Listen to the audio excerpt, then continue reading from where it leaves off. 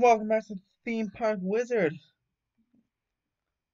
And yesterday, Disney showed us this beautiful, beautiful new picture of the coaster cars for Guardians of the Galaxy Cosmic Rewind. And you can see there's two Imagineers sitting in the lovely cars, and there's a lot more cars wrapped up behind them. But there's about, looks like, I think, 6 cars per train, so this is one full train here. And look at those beautiful, beautiful colors. I mean, the concept video looks great already, and the real thing looks even better. I mean, they have the beautiful seats. They have the Nova the Nova Corp symbol or logo in the front. Um, and just the whole thing looks very spacey.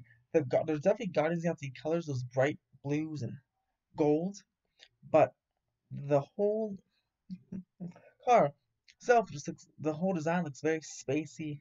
Looks very very nice. And don't forget, these cars will be rotating. This is a storytelling coaster, so these cars will be rotating.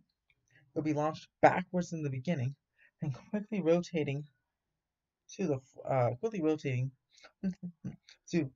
the right or left as you go around the banked turn, and you head into your galactic adventure on the Quinjet over here. And those cars are representing the Quinjet, and you'll be flying along the Guardians of the Galaxy, which will be super super fun. But I mean, they look fantastic, and these are currently in the Orlando warehouse. There'll probably be at least 5 or 6 trains with this, as it usually does. I'm very excited to see how this coaster, I mean, like testing the POV of it, because remember they built the track, they built the building first. They didn't build the track first.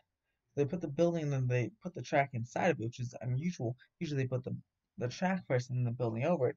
But maybe because they did that with Tron, because people already know what it looks like. This is a one-of-a-kind coaster. They didn't want to spoil anything, most likely, so put the building first, and then put all the track. And it's a massive building, massive. It's like 13 plus stories. It's massive.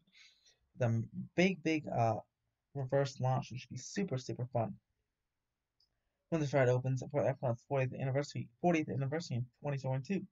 But what do you guys think of this new attraction, the new look of the coaster cars? Comment your thoughts down below. Subscribe for more theme park updates. If you like this video, smash that thumbs up, share it, and as always, have a fantastic day and fantastic weekend.